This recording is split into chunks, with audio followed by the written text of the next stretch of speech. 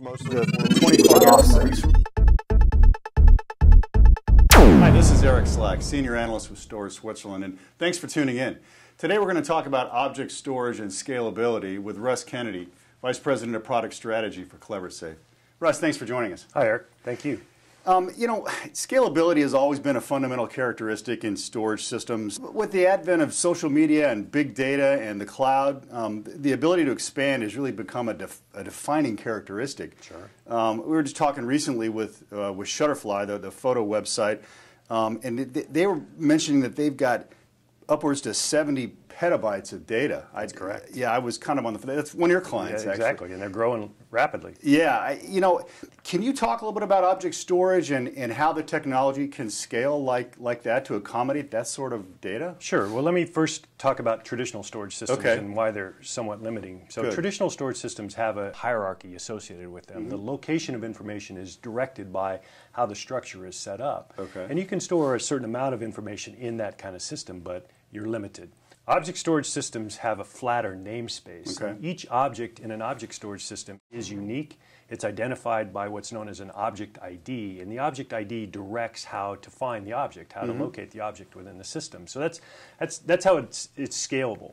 But not all object storage systems are the same. And there's some limitations with certain approaches to object storage system. One is if you replicate information to protect it, then there's a practical limit because you have to buy more storage in order to save. Because you're duplicating data to put on. That's correct. Other object storage systems have a centralized metadata manager, which again, once you get over a certain size or number of objects in that metadata manager, then your performance is going to degrade or your ability to scale the system is going to be limited. So they've got an efficiency issue with handling the metadata. Correct. Absolutely. So how do you guys do it? What's the... So Cleversafe is different. We actually designed our architecture just like the internet is designed today. Everything is peer-to-peer. There's no centralized anything in our structure, and it allows you to scale both capacity and performance independently. Let me describe that a little bit, Eric. Please. So at the storage layer, what we have is storage nodes, and the storage nodes exist in the cloud. They can be in any location. You can actually add any number of storage nodes to the system. And these are physical storage. These are physical storage nodes, correct. They all operate independently. They know about the namespace that they're responsible for, and they also know about the neighbors that are part of the entire storage system. Just like DNS works today, if they don't have a particular responsibility for the namespace, they know to go in this direction to help find it or go in this direction to help find it. So it's a very peer-to-peer oriented architecture from a storage perspective. Then if you look at the access layer, the accessors that we deliver as part of our access layer are all independent stateless devices. All they do is they take information in from the application, they slice that information up, they transform that information, and they spread it out over the network of storage nodes. So they write slices of data out over across the network, all independently.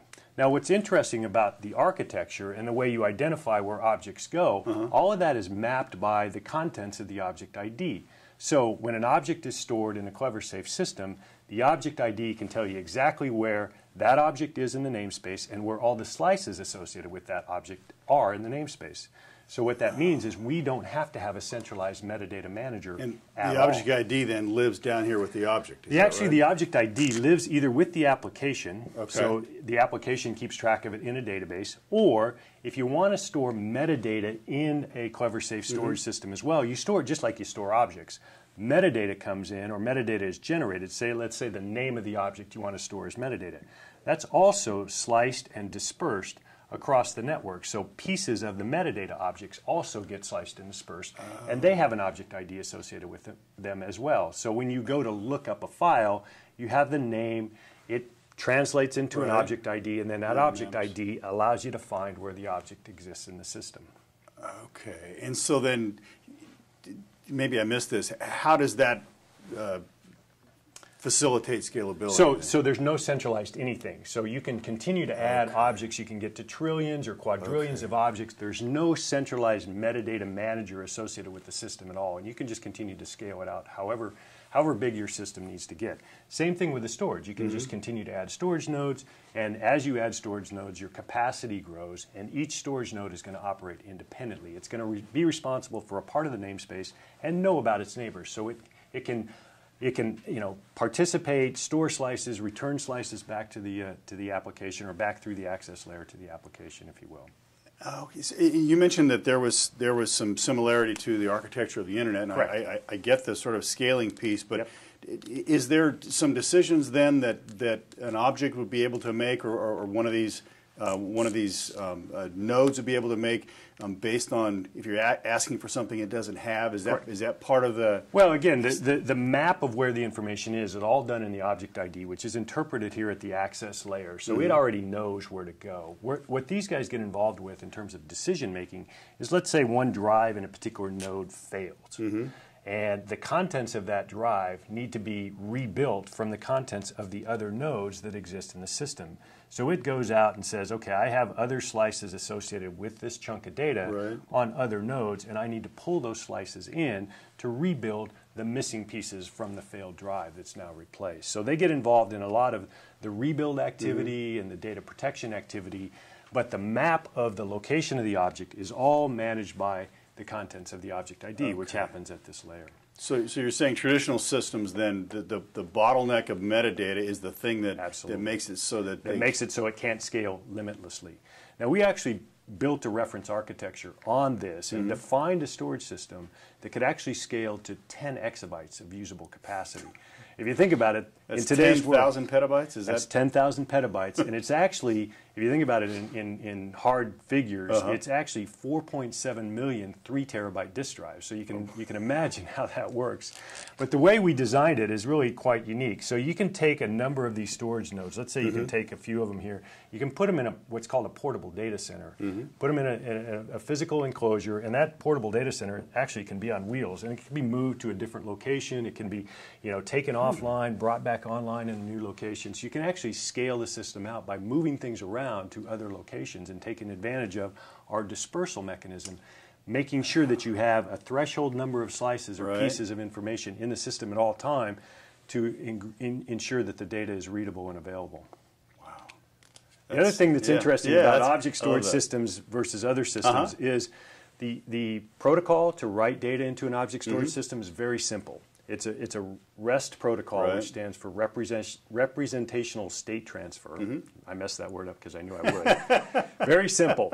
Put an object, get an object, list the objects that are in my storage container, delete an object. So it's very simple for an application to actually now start talking to an object storage system if they use this REST protocol. And that's what our access layer does. It actually presents that image or that interface, if you will, to the application. With an API then? With an API, exactly. Okay. One other thing that we do uniquely, we also allow you to embed that software via a software developer kit into your application server so that you can talk directly to the storage if you want to. You don't have to go to through an access layer. So that even simplifies the architecture even more. And some of our customers are doing that as well. Wow. Amazing stuff. This is how folks like Shutterfly can do. This is how they're getting to 70, petabytes. Going to 100, going to 200. And they still have to be able to maintain the kind of performance that website visitors require. And they don't care if you've got 70 petabytes or 70 gigabytes. Okay. Yeah. Great stuff. Well, thanks for the information on that, Russ. Thanks for joining us today. This is Eric Slack from Storage Switzerland. Thanks for tuning in.